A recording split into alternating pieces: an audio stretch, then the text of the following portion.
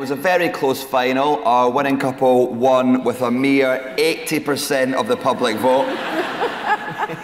And they're here today. Please welcome the winners, Jack and Dani, everybody.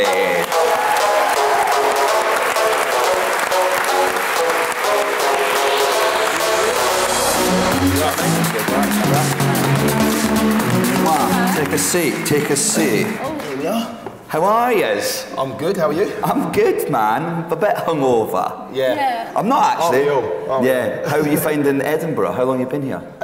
When did we get here? Yesterday. Yesterday. I like Edinburgh. I love it. Yeah, it's good. I'm trying to get you to delay the flight. You should stay. He wants us to stay so we can have a drink with him tonight. That's what he wants.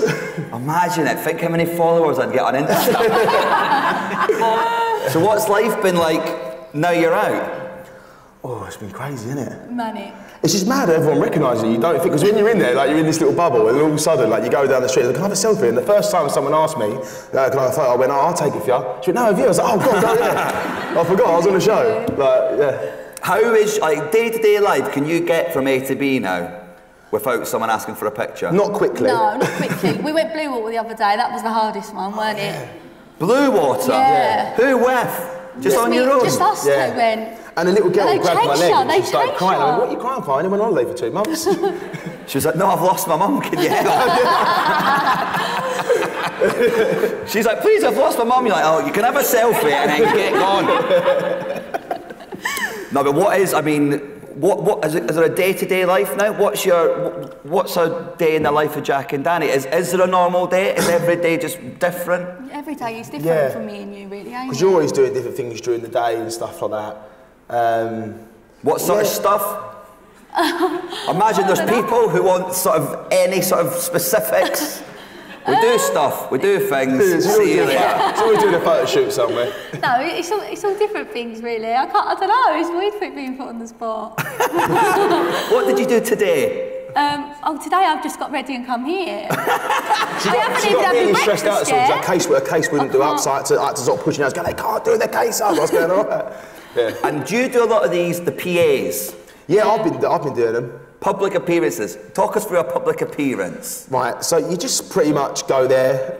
You just go there. Can we stop using words that begin with T? By there, we mean nightclub. Right, so you go to the nightclub, you know, you take some photos and you go home. You know? But that's it, really. I would like to say there's more to it, but there's not. No.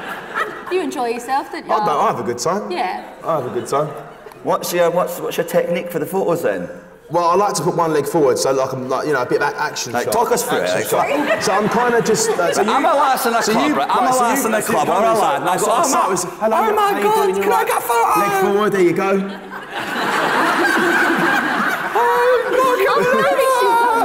I don't know why the leg comes forward every single time. I don't know why I do it. He actually does that a lot. It's to lengthen the leg, isn't it? Yeah, I love it taller. I love the idea that the head of Channel 5's here, like trying to get an inside scooper to make a show, and he leaves going, I know how to take a cracking selfie. When you guys went in, did you expect to find love? No. Yeah, it sounds stupid going on Love Island, you don't think it, but I just didn't think it would happen. Didn't think it'd be an easy ride. I mean, it's never easy in there, but you don't actually expect. I mean, it's difficult to like find love as it is. So to go on a show, it was scary. Did you ever get smug when everyone else was breaking down and you two were just like? No, because you're waiting. You're waiting. That's the thing in that show, because it's the test relationship. You kind of sort of think, what's going on tomorrow? Yeah. Bring an ex in again. Yeah. You know what I mean? Just stuff like that. So you're not really. You don't have time to relax around it, kind of thing, but... You're all happy in that, and you think, well, I'm too happy. It's a little bit too nice in here now. It's a little bit too nice. Yeah, if you ever want to go on the show, I recommend that. Just even have a pretend argument just to throw the producers off the set. And what do you guys want to do now? What's the future? What's the future hold? What sort of stuff do you want to get into? Do you know what a podcast is? There's so many questions. Yeah. There is. The thing is we've had so many like lovely opportunities, you know, you don't expect to come off a show and get so many people wanting to work with you. It's just such a lovely thing. Yeah, the show sort of just created so many opportunities for us. Yeah. I'd literally, like, obviously didn't expect kind of thing, but He said, he was like, you know what, Dan, I'm going for a week off, I'm going to go back to my job now. And I was like, oh, all right then, Jack. Yeah. What's happening with the pens? Please tell me you're doing something with pens. Well, pens have always got a special place in my heart, so, yeah, I can't fully leave them behind. But, you know what, I always stay in touch with the boys and stuff that I work with. But yeah, I haven't been back since, so my desk is empty. Yeah. And how important are guys like this for your channel in terms of, did you think Love Island would just create all these characters and these fantastic, personalities? I think at the beginning we weren't exactly sure, but as the program became much more successful, somebody coming off the show with 3 million followers on Instagram is clearly somebody who you want to be working with, because it's a measure of their popularity.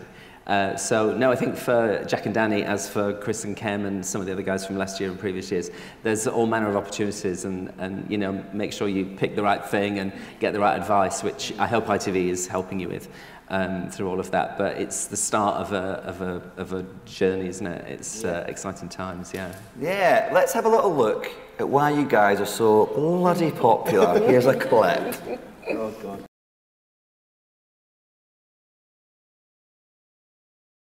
With terms of casting, how do you go about finding fantastic individuals like these two here?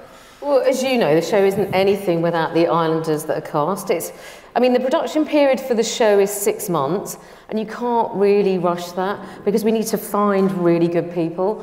And it's a mixture. There's obviously an application process. Social media is quite helpful in finding people. Yeah. That's how Jack was found. We do street casting, we go to nightclubs. It's a whole mixture of things in order to find, 38 people went through the door of the last series, and that's a huge amount of people, and that casting, as everyone knows who watches the show, is continuous. We start with 11 or 12, and then throughout the show we're continuously casting. So it is an exhaustive process, but we have to, the job for us, I think, is to find people you're not expecting to see, as well as some people you are expecting to see. And then equally, we are trying to do a bit of matchmaking behind the scenes. We have this hilarious situation where we put down the shortlist and we go, oh, well, they're definitely going to fancy them, and they're definitely going to fancy them, and that's definitely going to happen. And when they go in, the exact opposite happens. Always. And we always predict it completely incorrectly.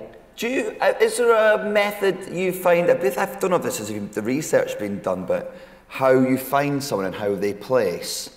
Do you mean like if the people that are picked out of the nightclub, maybe do they rise to the top, or is it? No, I'm not sure there is an exact science, if I'm honest, but obviously, you can get a good sense. People, this generation, because obviously I'm not the same generation, live their lives so publicly. You can get a really good sense of people from their social, and you can get a sense of whether they've got a good sense of humour, whether they're up for a laugh, what kind of person they are, and we do a lot of that. Even if we find somebody through an application process, people are living their lives very publicly and sharing everything they're doing, which is probably part of the success of the show as well, because the show is sort of reflecting where we're at in terms of social media. Exactly. So how did you guys get picked? You said it was social media yourself? Yeah, I remember I was literally just sitting at my desk at work, and I got a message on Instagram, and he just said, "Oh, look, do you want to come into ITV?" And I thought, "Oh, they're winding me up." I didn't think it was like real. And then I just said, "Oh no, I think you'd be really good because I've looked at all like your stories and all your pictures and stuff. So you'd be really good for Love Island." And I was like, "Oh, all right then." So I went there, and it was real, obviously. I went there, and then they called me back again to meet the execs, and then that was pretty much it. It was like really straightforward. Yeah. It was like really just happened. It was crazy. Yeah. And what about you, Dan? Well, mine, because obviously I went on that show, Survival of the Fittest. Yes. I was only on it for a day. I loved you though, even the day that you were on it. I literally, so obviously I had to go home because I hurt myself. Was it you dislocated your shoulder? Yeah, I dislocated my shoulder. Would be me. Never ever hurt myself, but then I did it on telly. Yeah. So yeah, and then obviously they mentioned to me, like, would you go on Love Island? And I was like, no way, I'm not going on Love Island. So you said no originally? Yeah, I didn't want to, I was too scared. I was like, I don't want to go on a show and like have to do all love stuff. Love stuff. Love stuff. Love stuff. That's brilliant. I was like, I don't really want to do it. And then they left it for a little while, and then they recontacted me, and they was like, come and meet us again. And then love stuff. After a while, I said, yeah. Well, there you go. And obviously, like we said, there's such big characters, and then they can go on to do such great things. I'm sure you two will as well.